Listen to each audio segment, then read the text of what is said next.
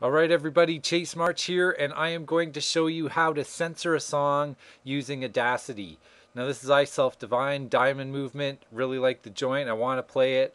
He doesn't swear up until about the 2-minute mark, and I need to fix that if I want to put it on commercial radio. So, let's listen to it. Okay, sorry for the delay, my computer lags sometimes when I have this, all this stuff going. So, about here is where he said shit. So I'm going to highlight it. There. That's where he says it. I don't want that to appear on the station because this is a clean song and I need a clean mix of it. So what I'm going to do is I'm going to go to Effect. And if you go to Effect, you can get something called Reverse. So scroll down there to Reverse.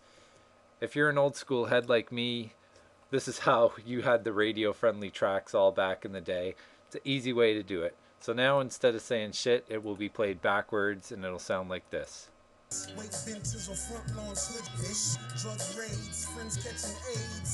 So that's how you can make clean versions that you can play wherever you want to play them. If you want to play a song at school for the teachers out there and you can't play it, you can censor it to bring it in and you'll be able to do it just fine. Alright, hope that's helped. Go to chasemarch.com for more tutorials on being a DJ using only a computer program like Audacity. Alright, peace.